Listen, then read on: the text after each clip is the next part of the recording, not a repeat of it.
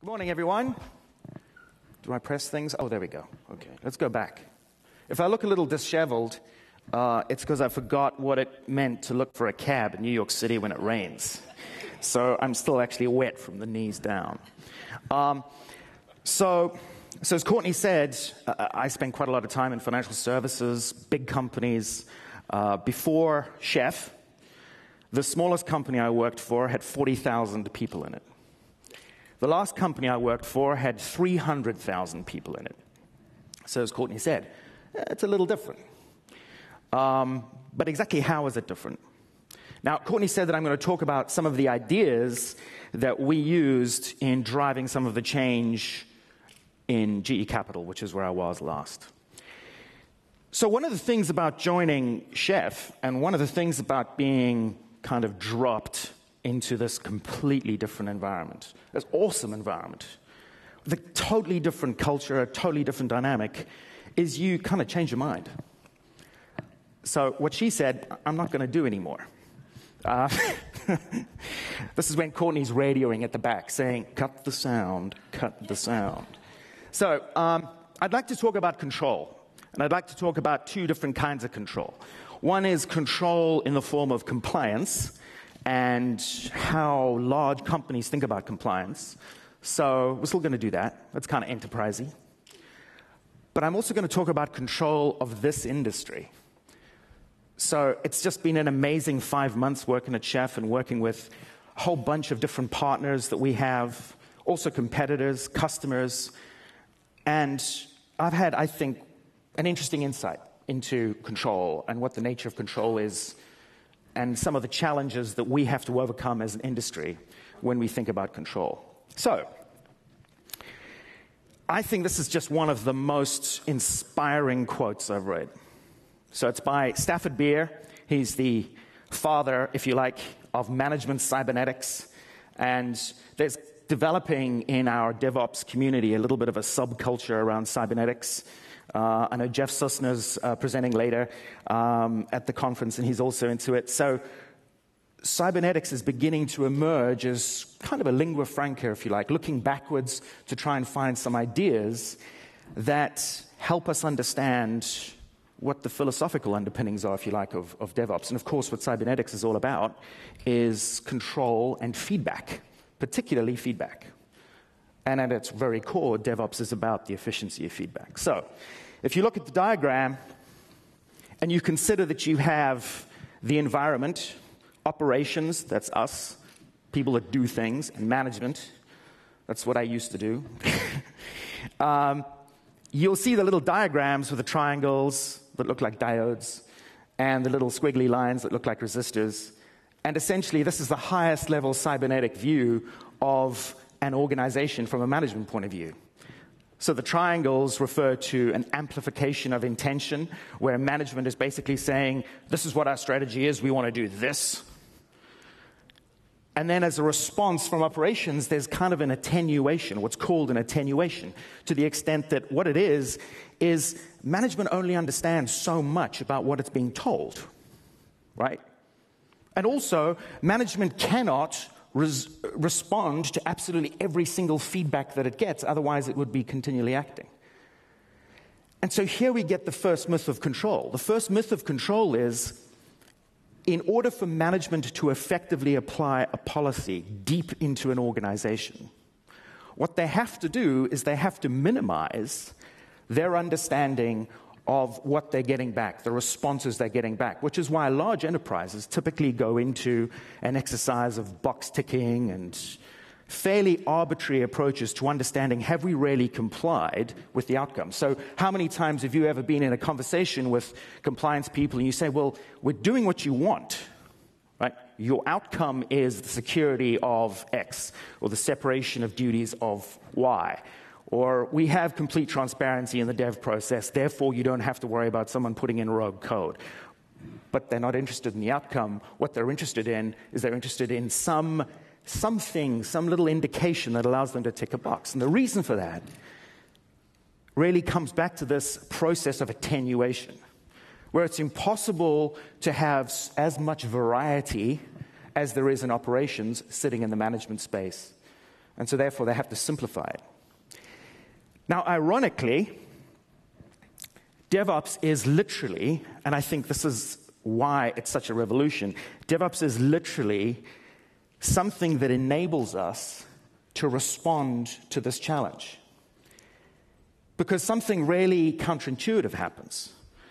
And that is, if you do have these feedback loops that are kind of slow and dumbing down the process of updating, what if you could make those feedback loops really quick, really fast? And so in the process of being very, very fast and constantly updating, not only your implementation of something, but also people's understanding of what they're seeing as part of that process of looking at the results of your implementation of compliance or whatever it happens to be. What if we were able to do that incredibly quickly? And of course, this is what happens in agile projects where you have compliance people as core parts of the projects themselves. And that works incredibly quickly. And it also starts to plug into this idea that you get from the Stafford Beer quote, which is around freedom. Because now what happens is people start having the ability to be able to make decisions within a more limited context, within the organizations or the teams or the sprints that they're working within. And that means that the quality of information that ultimately gets back to management requires less attenuation because it's talking about something else. It's not talking about the box. It's not talking about the ticking of it. It's talking about the qualitativeness of the outcome. Now, what sits at the core of this idea is, whenever there is a communication from, one world to another world, so operations to management, if you like, there's this translation process. And this in cybernetics is referred to as transduction. And so whenever there's transduction, for anyone who's worked on error codes and things like that, it's usually not lossless. And so there's a certain amount that is lost in that translation as you translate from one language into another language. Now, again, DevOps has something really interesting to say in this space, and that is infrastructure as code. Now, infrastructure as code, it turns out, is really a specification of what you want to be implemented. And as the specification languages become richer, such as, for instance, in tools like Chef, you're able to specify what those things are in a declarative way that is clear enough and understandable enough by people other than just the people who are writing the code. So now what happens is infrastructure as code becomes a lingua franca, if you like, for understanding how we are implementing, or rather how we are applying policy to that small domain of infrastructure. And so infrastructure as code and the process of constantly iterating and testing infrastructure as part of a continuous delivery process begins to actually develop an improved understanding and an improved attainment of compliance within large organizations. And we've definitely seen this work.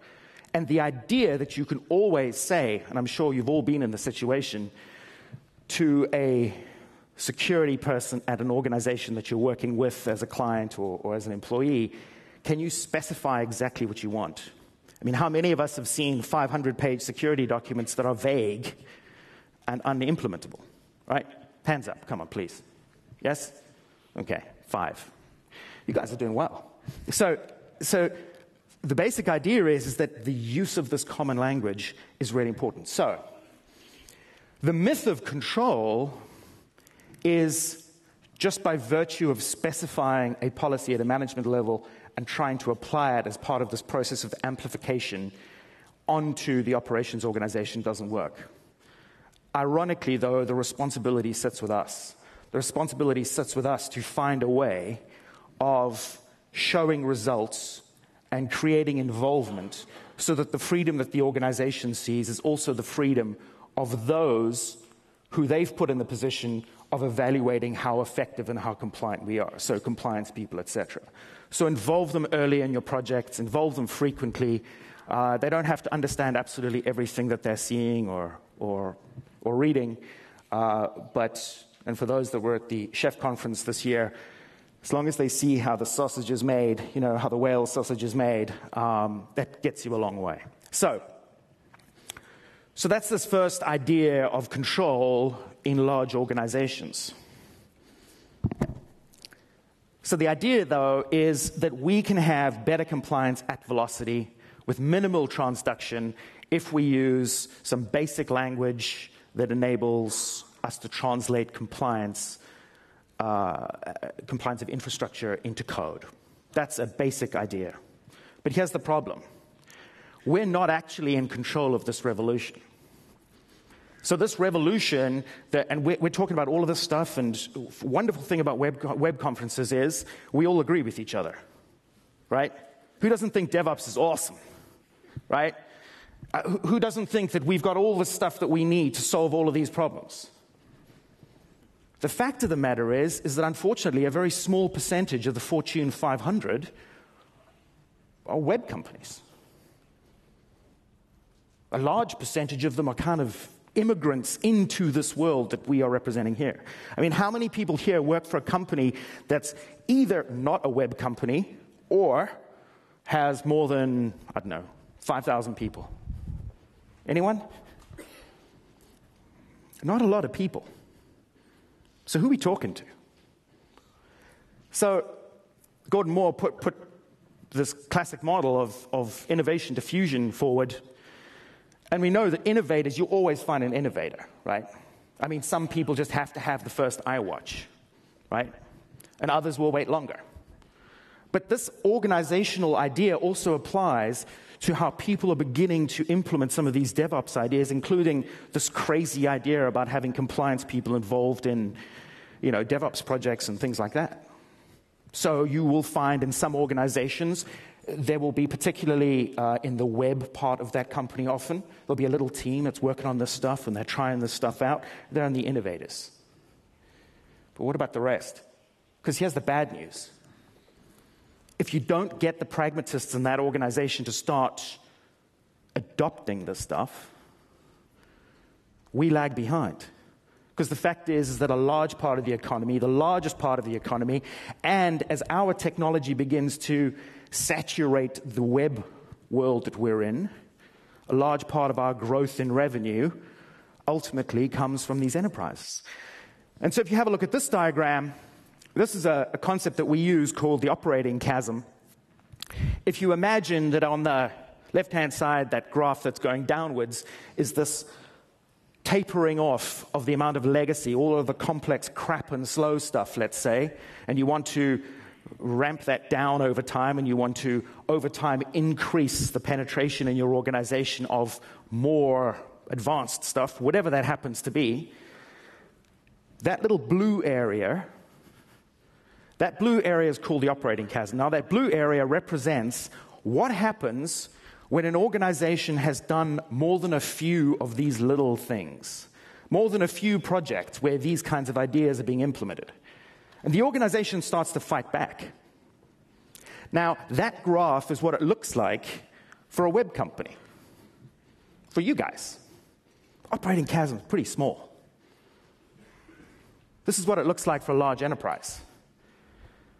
Now, if you want practical examples of what this looks like, when you're starting to talk about processes and approaches to thinking about compliance, DevOps, high-velocity development, where does ITIL fit in?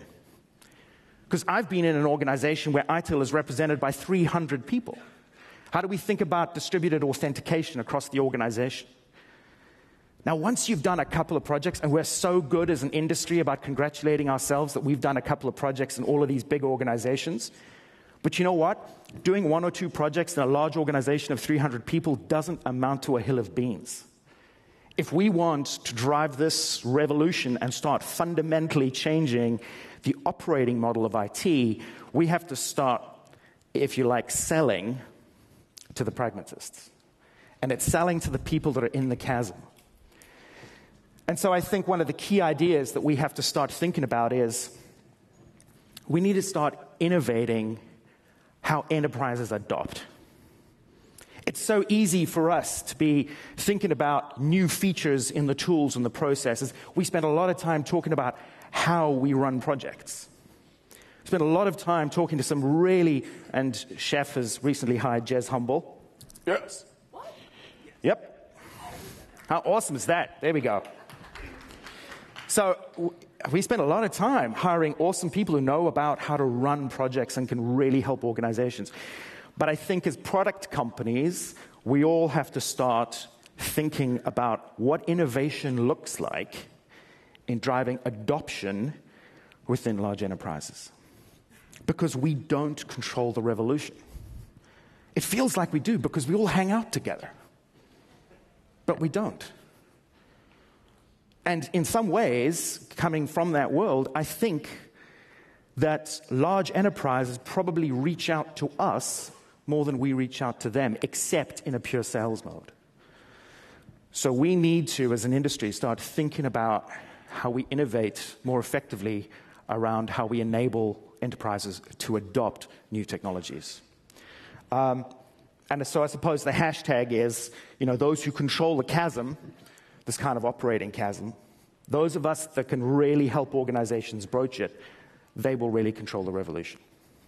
Thanks very much.